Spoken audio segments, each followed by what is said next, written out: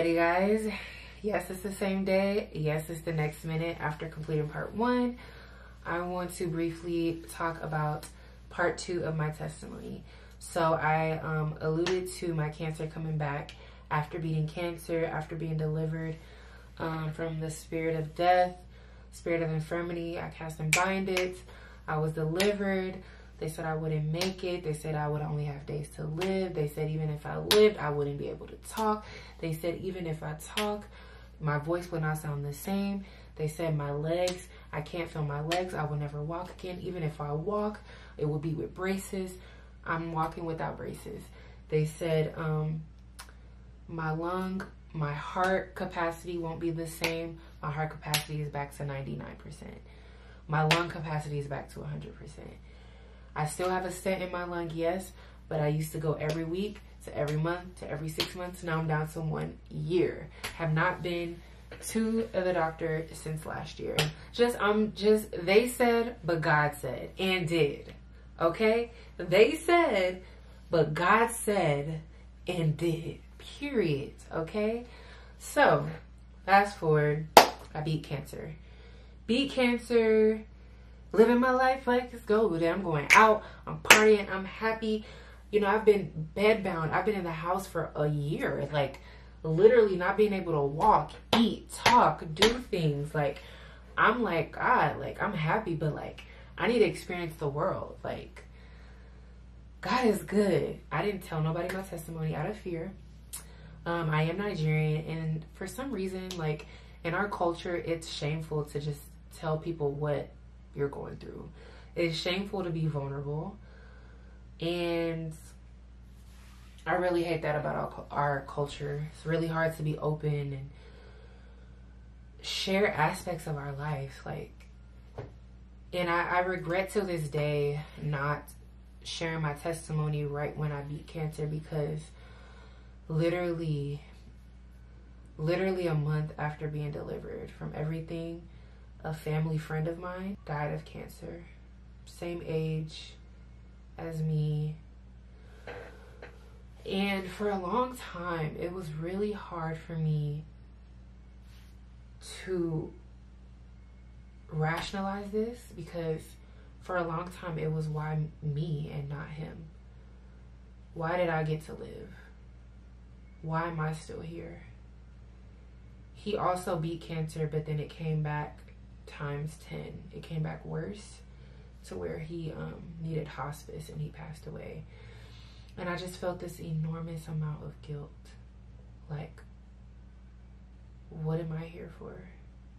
How come he didn't make it? And again, God doesn't give us cancer, but he does have the power to deliver us from any illness, period. And yeah, so my mindset at the time was, maybe I don't deserve to be here. Started remembering me on the bed, hyperventilating, about to give up on life. Like, maybe I was meant to die. So I was really afraid to share what God had done in my life, because, again, someone who was popular in our community had just passed away from cancer. And I just felt like it wasn't fair for me to testify something that was amazing to me, but wasn't amazing for their family. So yeah, I fell back into sin, lying. I mean, yeah, like going to the club. I've never been a promiscuous person, so that's just something that I never struggle with. I did date, but I've never really been a promiscuous person.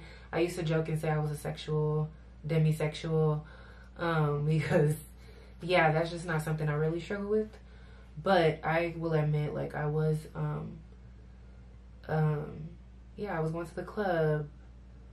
I wasn't really doing drugs. I wasn't doing marijuana or anything. That was another thing that I wasn't really fond of. But, you know, just worldly things, like going back to listen to trap music and, you know, eating things I wasn't supposed to eat that wasn't good for my body. Like, just pretty much going back to the way I used to live. And so in my mind, I'm like, oh, I'm not a fornicator. I don't do drugs.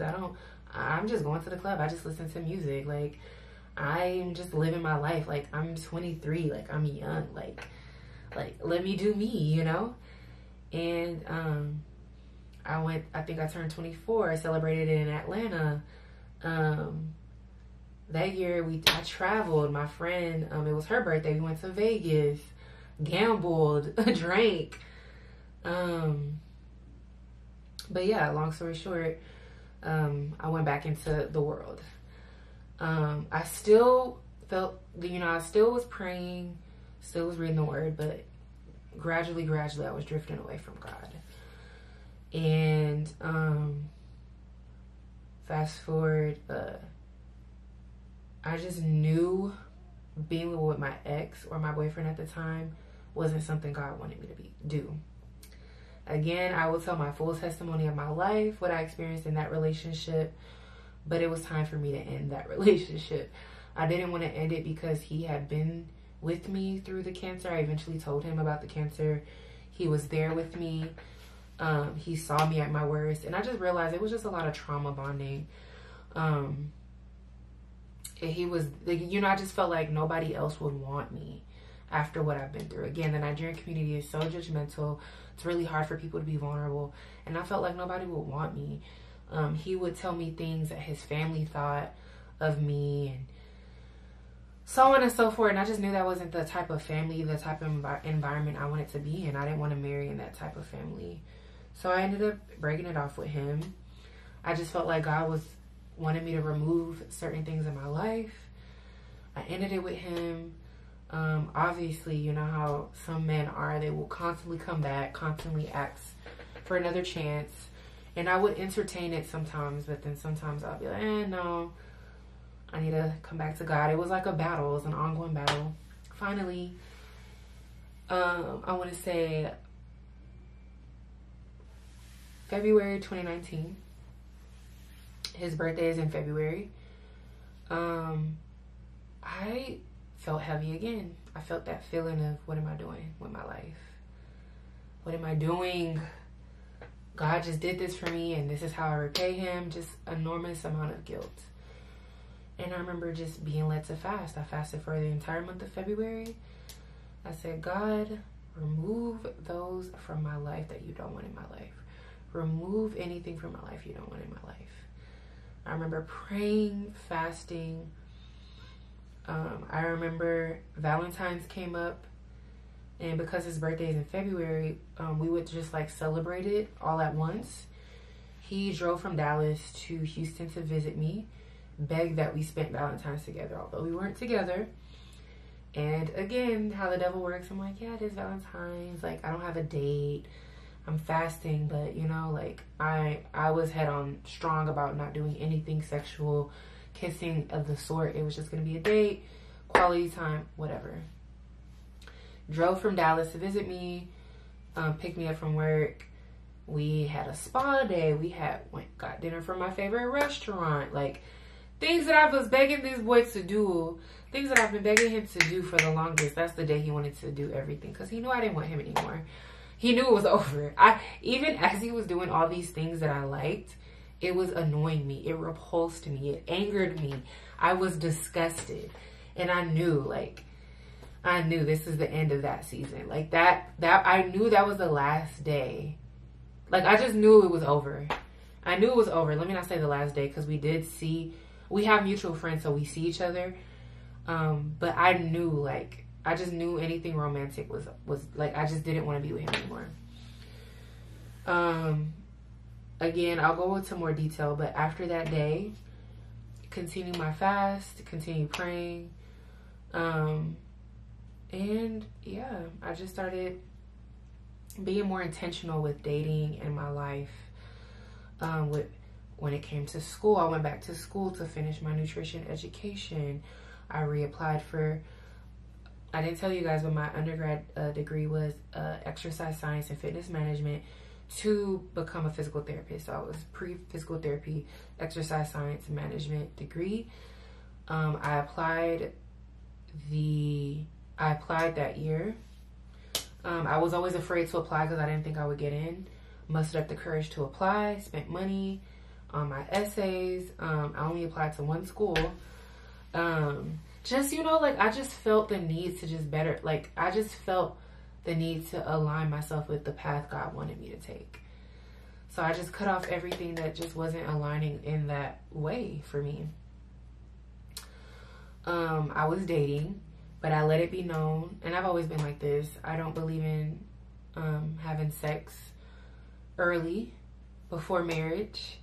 I believe in fasting, and if you want to be with me, we have to fast and pray before we start this relationship. Some dudes called me weird.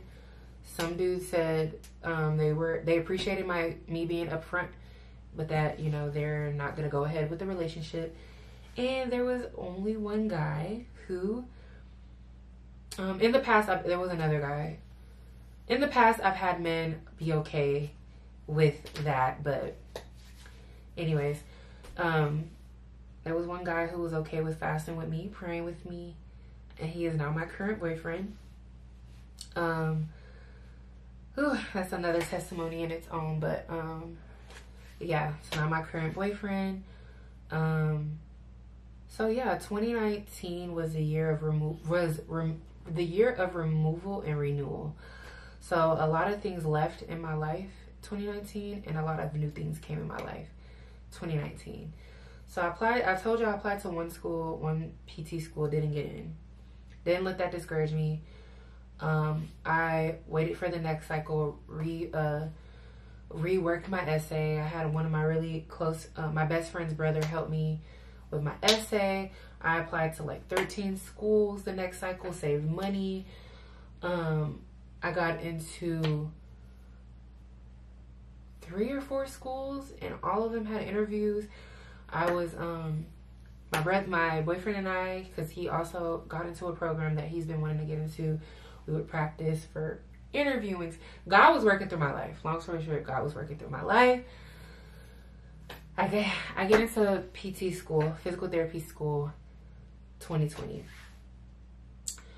Literally right smack dab when COVID starts. Like, I started May 2020. May 2020, I start PT school, and stress beyond, stress, 2020, it's 2023, so we're all living, and we can testify that 2020 was not an easy year for most of us. I was at peace. I liked how quiet the world was, but in terms of like my personal life with school and money, and it was stressful. And I'm learning that I don't do well with stress. I mean, God said to cast all your cares onto the Lord. That's something I have to remind myself with every day. But at the time, it was just very hard for me. A very hard concept for me to grasp. 2020 was so hard, y'all. 2020 was so hard. This is what, I beat cancer 2018. This is 2 years after, beating cancer. And I still had my annual checkups. I still had my other checkups with my bronch and all that other stuff, but I still had to do checkups where they had to make sure that cancer didn't come back. You do that for the first 5 years. And at this time I had to go, I think, was it 3 times a year? Yeah, 3 times a year. So it was more than bi, it was try. But anyways, at this point, my bronch, instead of me going every month like I used to, I remember praying, being in a trance, and God told me to tell them to change the size of my stent. God told me that my stent was too small, which is why I had to go every month, because the stent was too small. I remember telling the doctors, and they were looking at me like, don't tell me to do my job. But I told them, please change the size of my stent. God told me to tell you to change the size of my stent. Lo and behold, they changed the size of my stent. I mean, I still cough here and there, but it's nowhere near as bad as it used to be.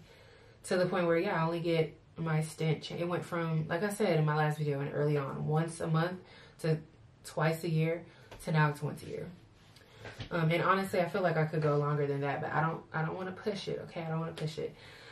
Anyway, so now it's 2020. I'm stressed out about school. I'm in my doctoral program. There's a lot at stake.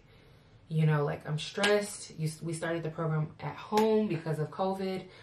And then it got to a point where our school said you had to be in Austin. So money, oh my gosh, even prior to getting into physical therapy, oh my gosh, I was about to not get in because of money. My loans weren't being approved. I don't have credit. My parents' credit was bad. I had to use my aunt. Long story short, I get into PT school. It's hard. It's stressful. My first semester, I had to drop a class because I just couldn't. I didn't have the capacity to take 7 doctoral level classes, handle my health, and finances. I just couldn't do all of that at the same time. So I dropped a class and was able to maintain my standing in the program. But then again, with time, I started feeling weird. Weird in the sense of worry. Not really physically weird, but just worry. And I was afraid to go to the hospital. I mean, I still am, if I will be honest with you, but not as much as, you know, right after beating cancer. I remember it being September 2020. Right before my birthday. It was time for my checkup, my tri-annual checkup. And they did the scans, blood work, all the stuff that they always do. And I remember them telling me to brace myself. They started asking specific questions, and my gut, my stomach just fell, and I just was like, they're about to tell me something bad. I can feel it. Finally, the doctor was like, you know, we looked at your scans and we're afraid that the cancer might have come back. We see a huge tumor in your stomach, the size of a tennis ball. The size of a tennis ball.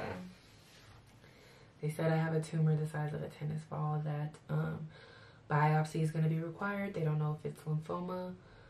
It might be the same cancer. It might be a different cancer. But there's a tumor the size of a tennis ball in my stomach. I'm in the middle of PT school. Y'all, like, it just, I don't know. It really broke me. Part 1, I did talk about the lump in my breast. I didn't tell you how I overcame that as well. Pretty much, it came back benign. It came back benign. I thank God for that. I also had a lump in my armpit. So the same lump in my breast and my armpit, they pretty much were the same. It's called an adrenal. Anyway, it's a fibrosis type of tumor. It's benign, thank God. It was optional if I wanted to remove it or not. I did remove the one in my armpit because it was very big. So I removed the one in my armpit. Anyway, fast forward. So the tumor in my stomach, yeah, I was distraught. I was devastated. I remember going back to my boyfriend, my current boyfriend, telling him the news, telling my family, and just being sad. It was like a week before my birthday. I didn't know, again, I didn't know what to think. I didn't know what to do. I didn't know how to process that. My boyfriend cheered me up by, at this time, he also got into his program in Florida.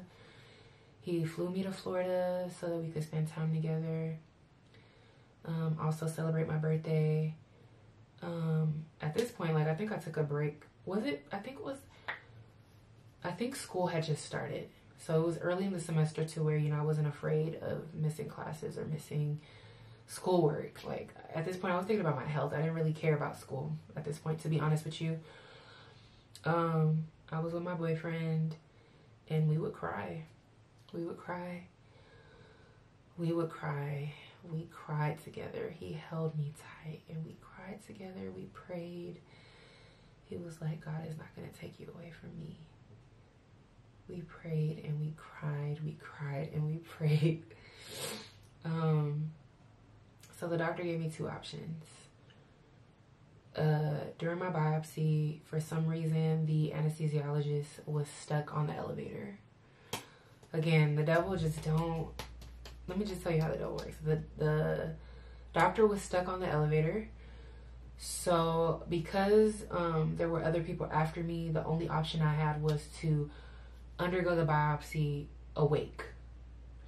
They just literally put local numbing through my back to get to my stomach where the tumor was. So I was awake during that biopsy on the table crying. It was so, I could feel, it's a thick needle, you know, it's a needle to where, you know, it has to puncture your body, like go through your body, but thick enough to suck some of the tumor back in order for them to read, you know, to diagnose the, like, whatever cancer it was.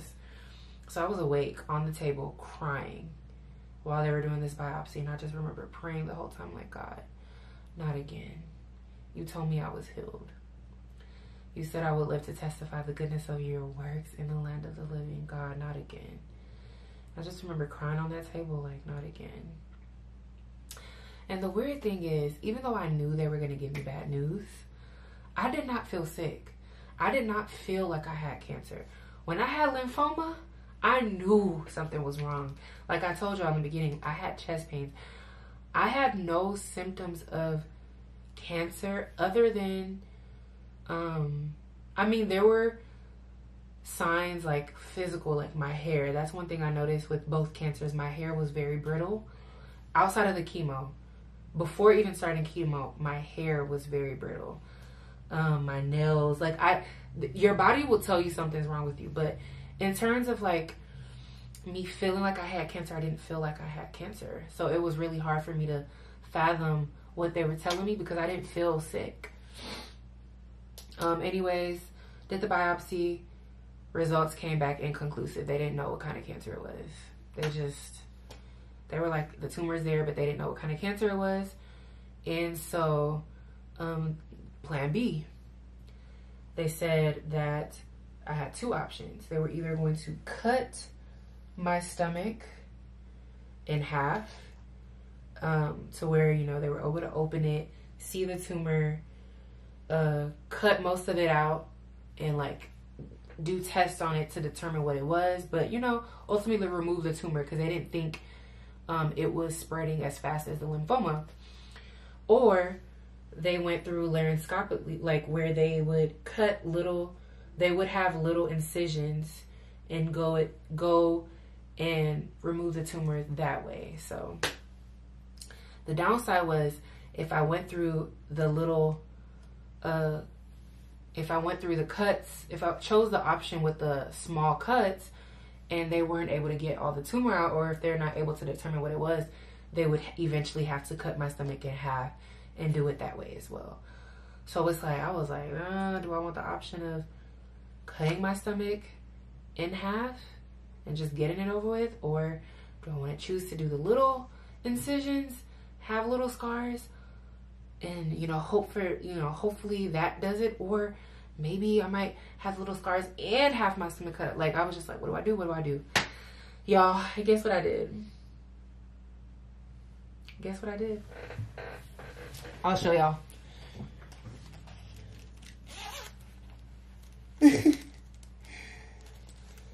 I chose the option of, I have 4. I chose the option of having the 4 incisions on my body.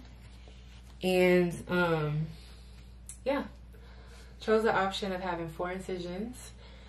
And prior to making this decision, you guys, I fasted, prayed. My boyfriend fasted, prayed. My family fasted, prayed. And I said, God, I need a miracle.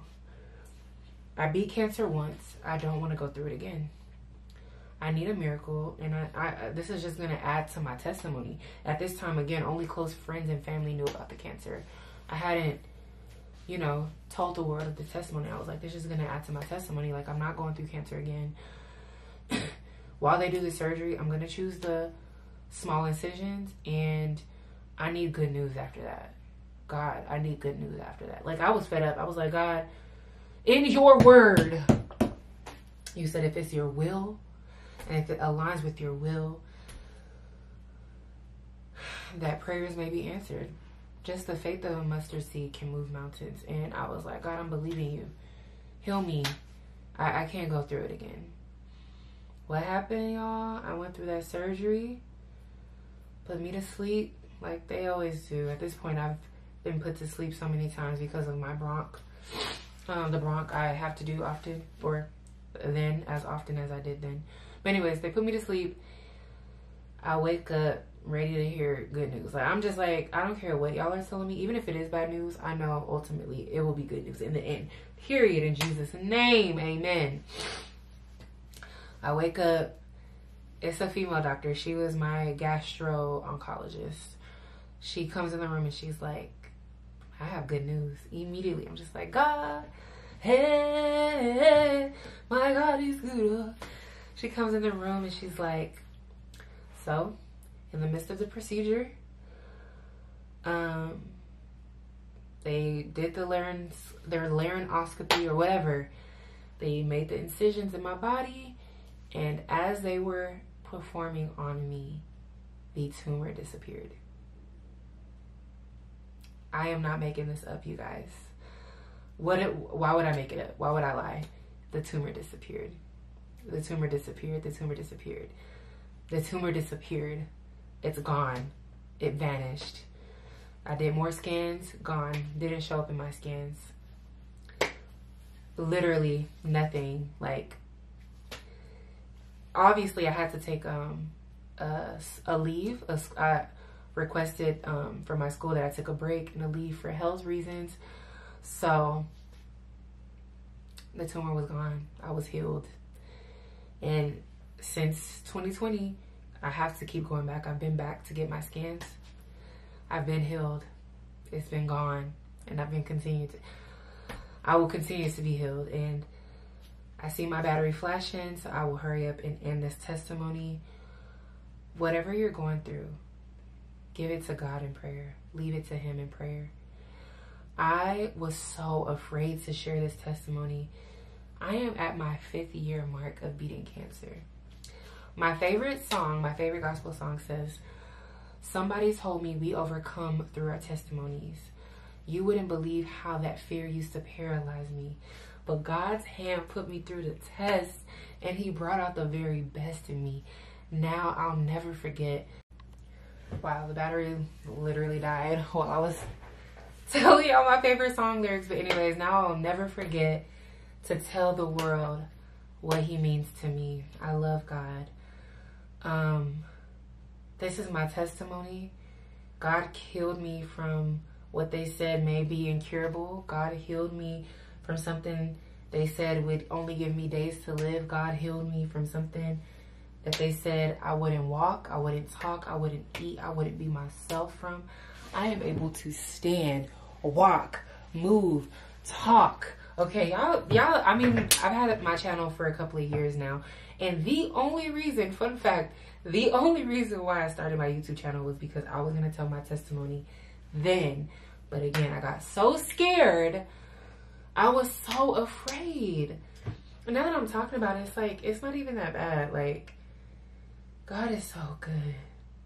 I might not post it immediately because it's long. I got, what, almost 2 hours of footage. So I do have to sit down and edit part 1 and 2. But it's like, God is good. The same God of yesterday is the same God today and the same God tomorrow. Jesus performed so many miracles, okay? What the story of what's her name, touching the hem of Jesus' cloth, just from her touching and believing she was healed, someone that was bleeding for years, and God healed her in an instant. The same God yesterday is the same God today and the same God tomorrow, okay? Sorry, y'all, I was feeling better. God healed me, guys. My scars. Before I go on and ramble, let me just end this testimony with a prayer. God, I thank you for giving me the strength. God, I thank you for giving me the strength to testify the goodness of your works. I was crippled by the fear, the spirit of fear. The devil did not want me to share this testimony because I know somebody out there is watching. Somebody out there is watching and is going through something similar where they feel alone. They feel isolated. They feel that they're never going to get out of what they're going through right now. And God, I'm here to tell them today that the same God yesterday is the same God today. The same God that delivered me and healed me from cancer, healed me from a tumor the size of a tennis ball, is the same God that can heal you and deliver you in Jesus' name. God, use me as a point of contact to heal anyone that is going through anything right now. Any illness, any sickness, any mental illness, any mental diseases, anything that is not of you. I ask that you remove any entity that is not of you. I cast and bind it in the name of Jesus Christ. Use me as a point of contact to heal anyone that is needing of your love, of your warmth, of your grace, and your healing, Father God. Only you can do these things. May you be healed in Jesus' name. May you be healed in Jesus' name. May you be healed in Jesus' name. I want to go to scripture. Isaiah 28:18 says, any covenant with death, if you feel like you've accepted death in your life, if you feel like you've accepted nothing good is going to come out of your life, be better out of your life, any covenant you made with death, whether in mind or in tongue, because we know that so a man thinketh, so he is, and the power of life and death is in the tongue. Any covenant you made with death will be dissolved in Jesus' name.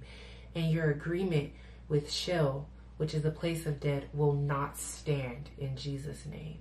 Isaiah 28:18.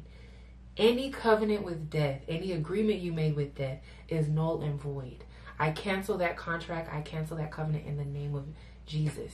You will live to testify the goodness of God, the goodness of God's works in the land of the living. In Jesus' mighty name I pray. Amen. Forgive us of any sins knowingly and unknowingly we may have committed, any sins of our ancestors, any sins of our generation. I cast and bind the spirit of infirmity, any generational curses and illness. I cast and bind it in the name of Jesus. It will not see anyone that sees this video. It will not touch anyone that watches this video in Jesus' name.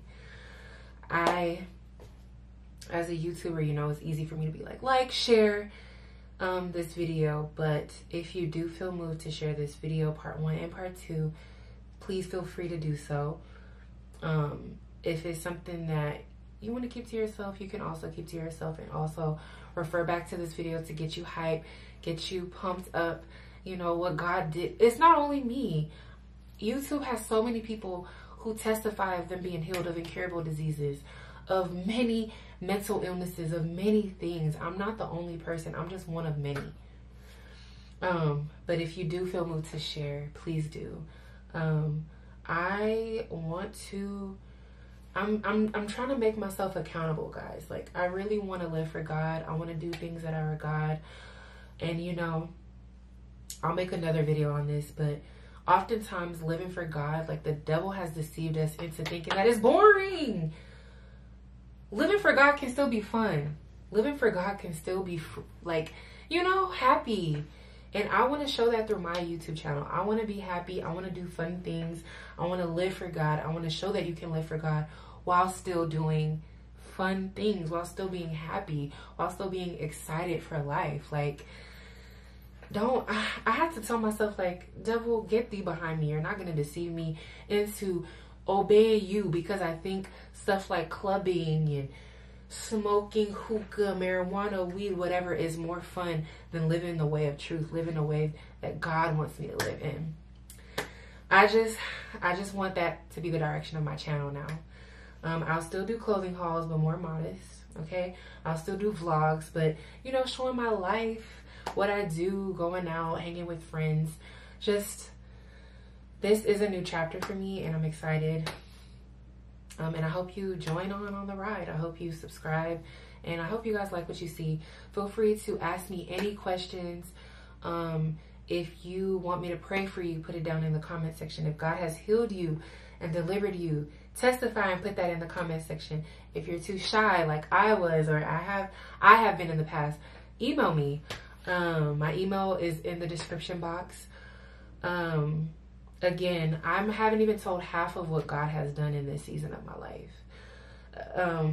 Like I said, with time, with things, you know, as human beings, we forget the things that God has done, but I'm using this as a way to keep myself accountable and to tell, you know, to proclaim just the goodness of God, y'all. Like, I'm just so happy. It's my 5th year anniversary of beating cancer. This year I graduate from physical therapy school. They said I wouldn't walk, but I'm about to be a physical therapist. I'm about to help those who other doctors are saying they can't walk. I'm using the gift that, come on somebody. The Alpha and Omega, the head and the tail. Huh? The same God that brought the Israelites out of Egypt. The same God that gave his only begotten son. God, I thank you. I thank you. I thank you for what you're doing in my life. I thank you for what you're doing in other people's lives. I thank you for everything you've done. And I thank you for not allowing me to listen to the enemy. Y'all, he has been begging me to post this testimony for years. The devil did not want me to post this testimony. Even uploading this video wasn't hassle, but I did it anyway, and I'm grateful. I'm gonna edit it. Don't know when I'm gonna post this. It is April 25th, but I'm gonna post it, period. But yeah, if you watch this long, put a heart. Put a heart in the comment. Thank you so much for watching, guys. It's Picture Portia, y'all. Stay blessed. Be blessed. I love you guys. Bye.